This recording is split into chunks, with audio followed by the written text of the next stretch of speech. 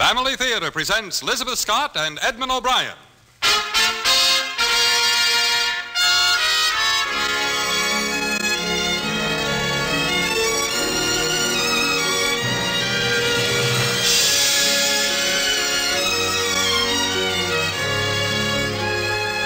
From Hollywood, the Mutual Network, in cooperation with Family Theater, brings you Edmund O'Brien, Ed Begley, and Carlton Young in The Man Without a Country. To introduce the drama, your hostess, Elizabeth Scott.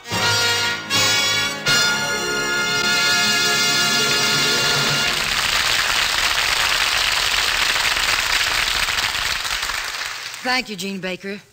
Family Theater's only purpose is to bring to everyone's attention a practice that must become an important part of our lives if we're to win peace for ourselves, peace for our families, and peace for the world. Family Theater urges you to pray. Pray together as a family.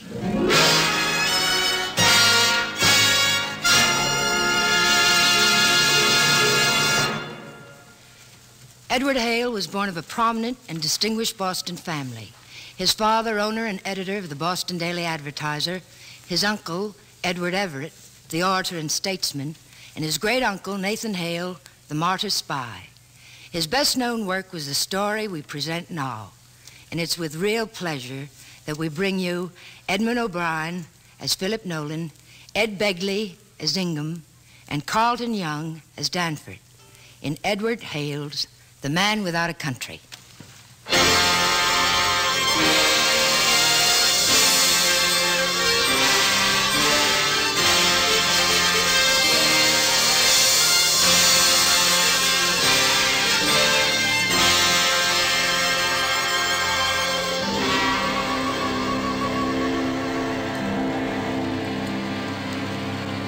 I had no idea when I bought my steamer ticket that you'd be aboard, Captain Ingham. What's an old Navy man like you doing aboard a ferry boat? The same thing you are, Danforth, crossing Lake Superior. You mean you're not the captain of this magnificent steamship? I'm afraid not, Danforth. I've been pretty much of a landlubber since the Navy retired me. How is everything on board the Levant? Couldn't be better. And how's old Plain Buttons? Haven't you heard? He died about 6 months ago aboard my ship. Maybe it's for the best. I have a clipping on it here somewhere, published in the New York Herald. Here it is. Nolan died on board U.S. corvette Levant, latitude 2 degrees 11 minutes south, longitude 131 degrees west, on the 11th day of May. Philip Nolan. Not a very impressive obituary, is it? No one cares about the death of an obscure old man. This should have read, died May 11th, the man without a country.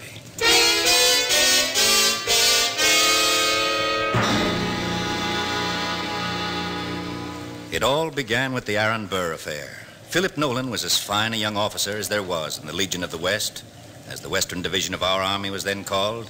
But, as luck would have it, the ambitious Burr, who during the war with Spain had visions of taking over Mexico and setting himself up as emperor, marked young Lieutenant Nolan and caused him to be invited to a reception in Burr's honor. He outdid himself to recruit Nolan for his Mexican campaign.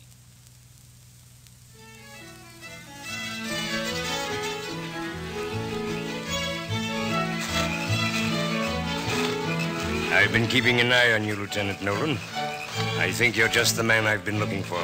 Thank you, sir. I hope I can be of service. You can be of great service. You were brought up along the Mexican border, were you not, Lieutenant? Yes, sir. I spent all my childhood there. Good, good. As you might know, I have some definite ideas about Mexico and the Texas territory. I have heard about that, sir. How would you like to become part of my organization? In what capacity, sir? I'm going to need good men to lead my expedition. You know the country. How would you like to be a colonel in my army? A colonel, sir? Think it over, Lieutenant. I have to return to Washington tomorrow, but when I come south again, we'll discuss this further. I assume that you're interested. Oh, yes, sir, I am. All you have to do, sir, is to tell me when to act. It won't be long, my boy. It won't be long. And when we act, I promise you great things. Great things, Lieutenant.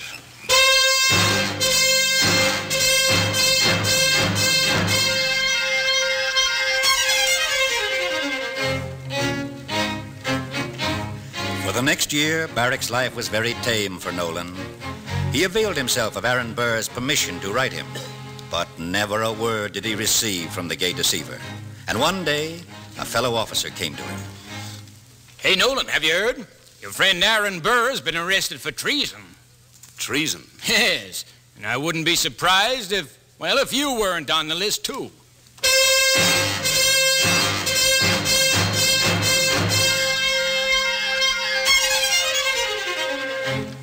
Yes, Nolan was on the list of those suspected of treason, and there was evidence enough against him. Everyone knew that he was sick of the service and would have obeyed any order to march anywhere with anyone who would follow him, as long as the order was signed by command of His Excellency Aaron Burr. So that when the axe fell, Lieutenant Nolan was one of the first to feel its sharp blade. Lieutenant Nolan, you have been found guilty of treason against the United States, whose uniform you wear and whose food you eat. Do you have anything to say to disprove treason against the United States of America? Damn the United States! Why? Lieutenant Nolan, did I hear you correctly? I said, damn the United States! I wish I may never hear of the United States again! Prisoner, hear the sentence of the court. Your wish is granted. The court decides, subject to the approval of the President, that you never hear the name of the United States again.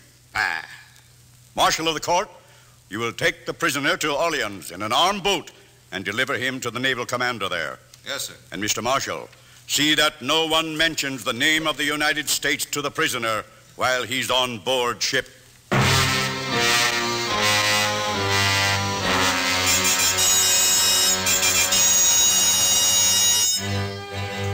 The provost marshal delivered Nolan aboard the Intrepid at Orleans.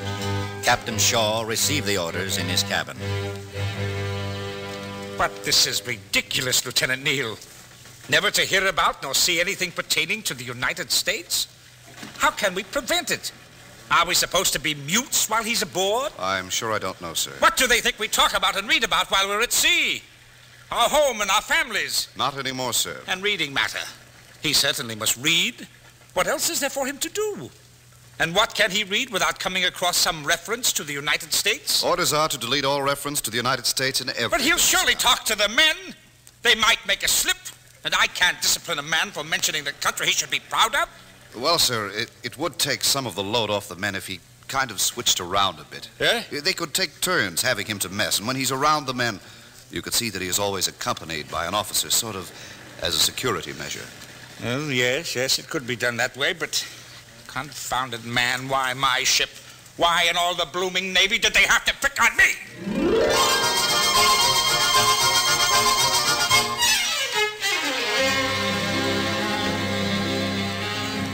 Those first few months on board the old Intrepid posed a good many problems.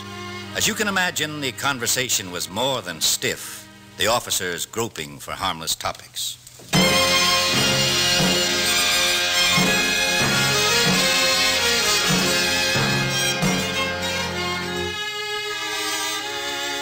Time went on, and possibly to relieve the strain of conversation, it became the custom for the officers, when they were with Nolan, to read aloud from cleared books. One afternoon, Nolan took his turn at reading the supposedly harmless work of Sir Walter Scott. Less liked he still that scornful jeer misprized the land he loved so dear. High was the sound, as thus again the land resumed his minstrel strain. That ends the 5th canto. Would someone else care to read for a while? You're doing far better than I could, Mr. Nolan. You can take my turn if you will. Canto 6th. Breathes there a man with soul so dead, who never to himself hath said, this is my own, my native land, whose heart hath ne'er within him burned, as home his footsteps he hath turned from wandering on a foreign strand. If such there breathe, go, mark him well. For him no minstrel raptures swell, high though his titles, proud his name, boundless as wealth as wish can claim. Despite these titles, power, and pelf, the wretch consented, all in self. You will excuse me, gentlemen.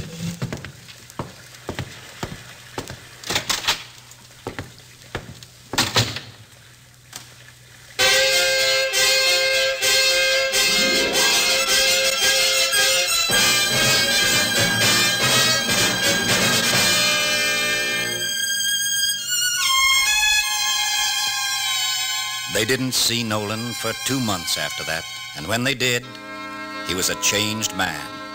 He never entered in with the young men exactly as a companion again, and took on a shyness that was to last throughout his life. Soon after this, he was transferred to the Warren, the first of some 20 such transfers, which brought him sooner or later into half of our best vessels.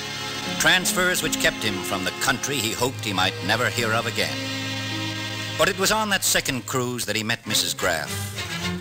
The Warren had put in at the port of Naples, and a ball was arranged on board. It was agreed that Nolan could be invited as long as one of the officers stayed with him. After a while, everyone got so friendly, they began to relax their guard a little. That's when he met Mrs. Graff.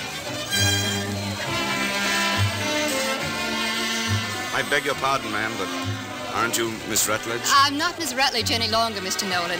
I am now Mrs. Graff. May I offer my felicitations, Mrs. Graff? What are you doing here in Naples? My husband had some business here. We're going to France in a few days. I've been doing a good deal of traveling myself of late. I believe we're to sail for Turkey next. Someday, perhaps I'll go there, too. It's a wonderful country. Tell me, what do you hear from home, Mrs. Graff? Home, Mr. Nolan? I thought you were the man who never wanted to hear of home again. Excuse me, Mr. Nolan.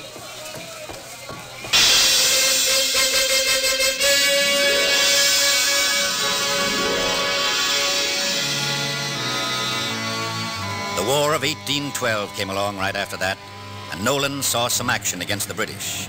As a direct result of that engagement, Captain Shaw started the proceeding to obtain a pardon for him. You see, Nolan was back on the Intrepid with Shaw again when they were overhauled by a big English frigate. The American Navy got its baptism of fire that day, and Nolan was everywhere at once, looking after the wounded, doing what he could to help. It happened that a round shot from the enemy entered one of our gun ports.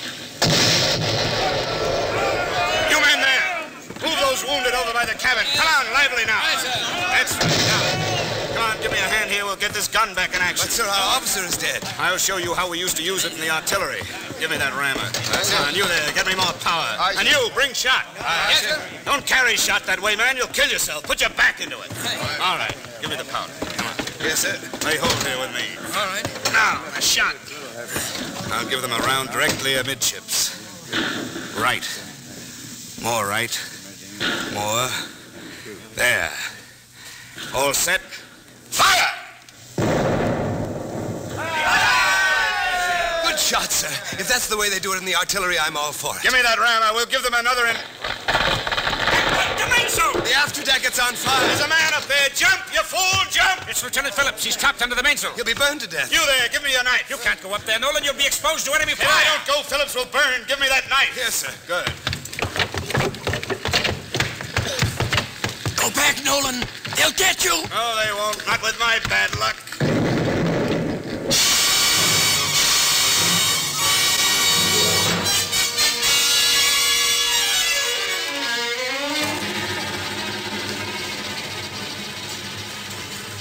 How are you feeling, Mr. Nolan? Oh, fine, sir. I'll be up in no time. I shall never forget this day, Mr. Nolan, and you never shall. I've mentioned you in my dispatches, and I've also written a letter to the Secretary of War asking him to give you a pardon. A pardon, sir? It's no more than you deserve today. We're all very grateful, Mr. Nolan. And I would consider it an honor if you would accept this sword. But it's your sword. It was my sword. It's yours now, if you'll have it.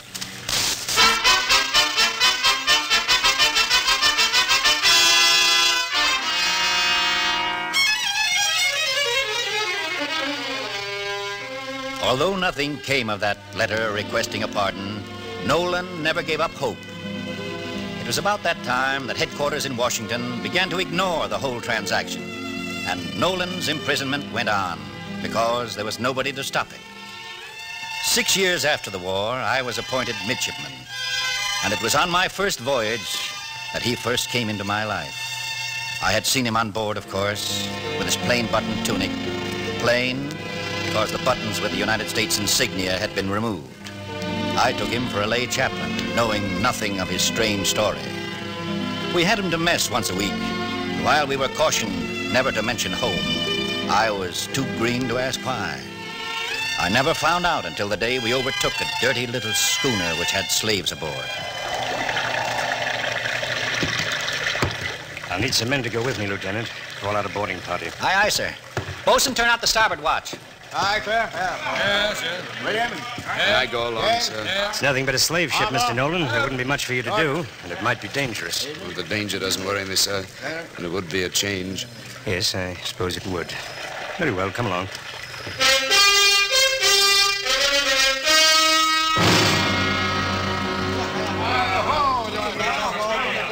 Lieutenant, strike the irons off those poor devils and put them on the slaver's crew. That should show the natives that we're on their side. Aye, aye, sir. Yeah, these slavers certainly are a cutthroat bunch. I'll be glad to get them in irons. The natives don't know what to make of it. They're almost as much afraid of us as they are of the pirates. Yeah, that's bad. None of my men can speak this dialect. Perhaps I can help, sir. Can you speak this native jargon? No, sir, but I can speak a little Spanish, and crewmen natives should understand Spanish. Well, it's worth a try anyway. Yes, Ingham's coming aft. Tell them they're free and that these rascals will be hanged as soon as we can get rope enough. Have a go at it, Nolan. Yes, I'll do my best. I'm sorry, sir, but I couldn't make them understand a word. Mr. Nolan says he speaks Spanish. He's going to give it a try. What? Looks like he's found someone there now, sir. They seem to understand him all right. Poor devils, I imagine it's been months since they've seen their homes and friends. And what of Mr. Nolan, sir? How long has it been since he's seen his home and his friends? Good Lord. Nolan's as white as a sheet. He must be going through the tortures of the damned. Well, here he comes, sir. They don't like it, sir. The headman says, not Palmas. Take us to our house. Take us to our women and children. He says he has a mother and father back there who will die if they don't see him. And another said he has not heard a word from home in 6 months. Tell them yes, yes, yes. Tell them that we shall take them to the mountains of the moon if they wish. If I have to sail this schooner through the great white desert, they shall go home.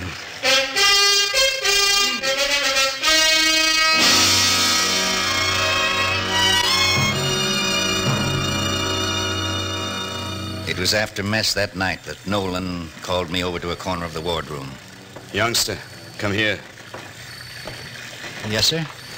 Let what happened this afternoon show you what it is to be without a family, without a home, and without a country. And if you are ever tempted to say a word or do a thing that shall put a bar between you and your family, your home and your country, pray God in his mercy to take you that instant home to your own heaven. I shall never be tempted, sir. And as for your country, boy, and for that flag, never dream a dream but of serving her as she bids you, though the service carry you through 1,000 hells. By all that's holy, sir, I never thought of doing anything else. Oh, if someone had only said that to me when I was your age.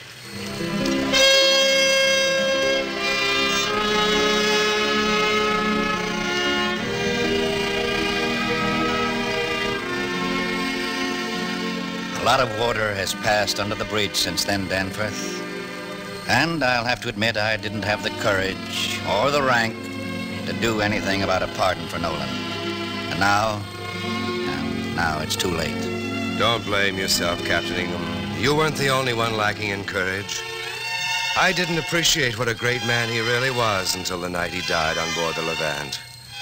It was late one afternoon that the doctor told me Nolan would like to see me. I'll never forget my amazement when I first entered that forbidden room. He had made a shrine of his bunk. The stars and stripes were triced up around a picture of Washington. And above the picture, he had painted a majestic eagle with lightning blazing from his beak and his foot just clasping the whole globe which his wings overshadowed.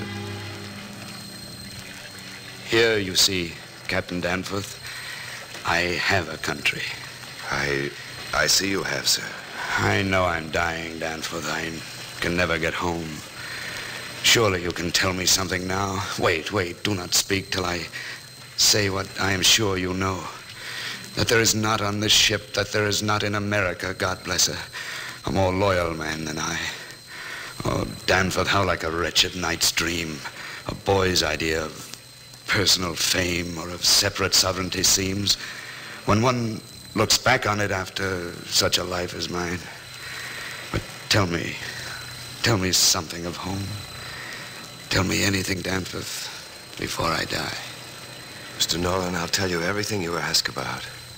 Only, where shall I begin? Oh, God bless you, Danforth. Look, here on this flag I've drawn, I know there are 34 states, but their names, tell me their names.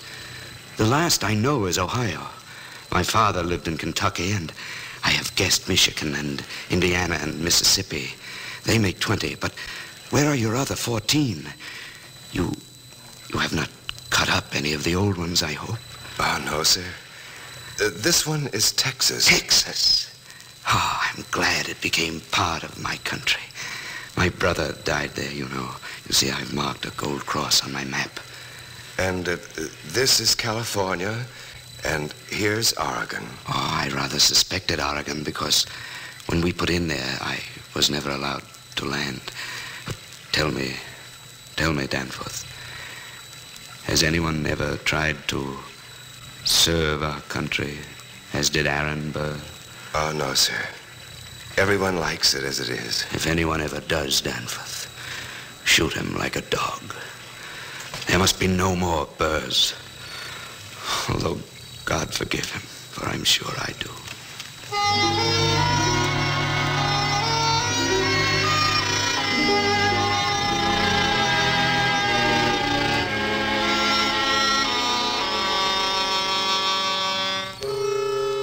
Captain Ingham, I felt like a monster that I had not told him everything before.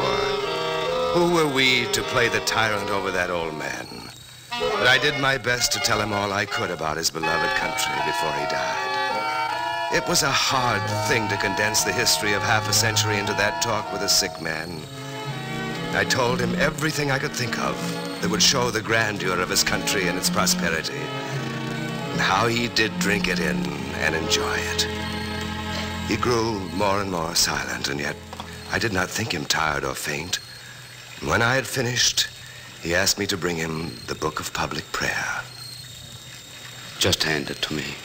It will open at the right place. Thank you. Would you please kneel, Danforth? Yes, sir. For ourselves and our country, O gracious God, we thank thee, that notwithstanding our manifold transgressions of thy holy laws, thou hast continued to us thy marvelous kindness. Amen. Danforth, I have repeated those prayers night and morning for 55 years. And Danforth, look in my Bible when I'm gone. Now I must sleep.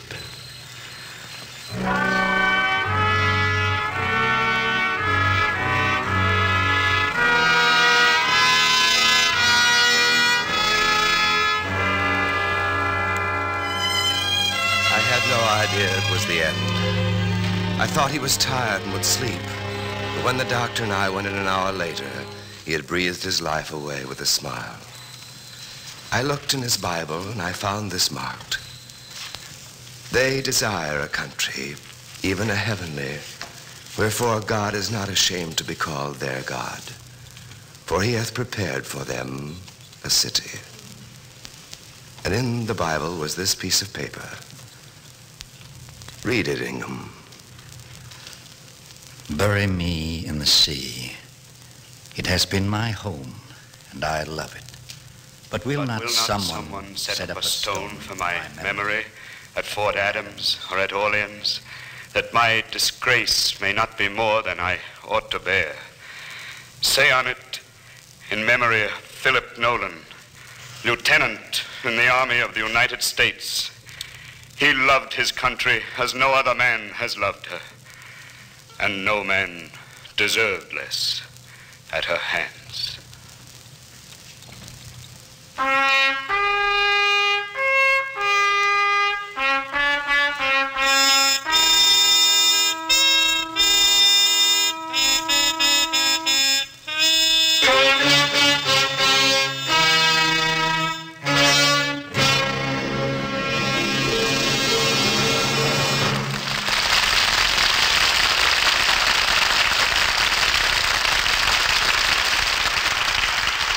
This is Elizabeth Scott again.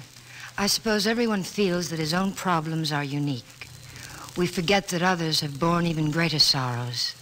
We forget, too, that men and women in trouble have always found help when they turn to God in prayer. The families of yesteryear had troubles as great as ours, but they knew what to do about them. They prayed. As a family, they asked God's help every day in the year. Family prayer helped build the strong, God-fearing homes which made our nation great. Family prayer today in our homes can renew in our land the spirit and faith of those who've gone before us. And be assured, the family that prays together stays together. More things are wrought by prayer than this world dreams of.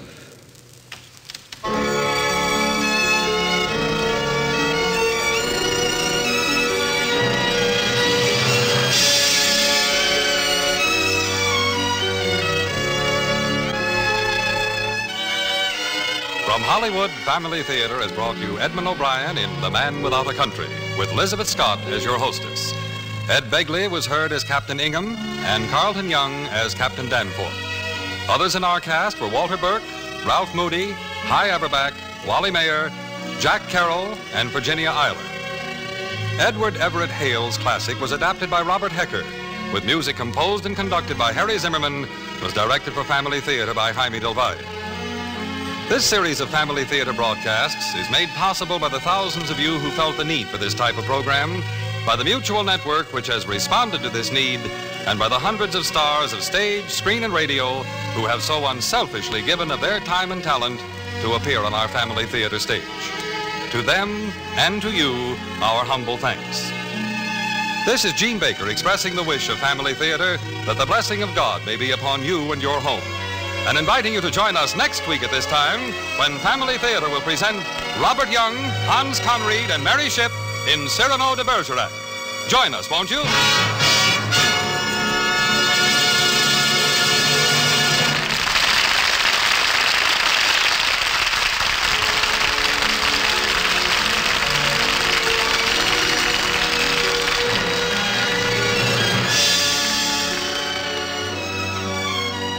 Family Theater is heard throughout the world and originates in the Hollywood studios of the world's largest network, the Mutual Broadcasting System.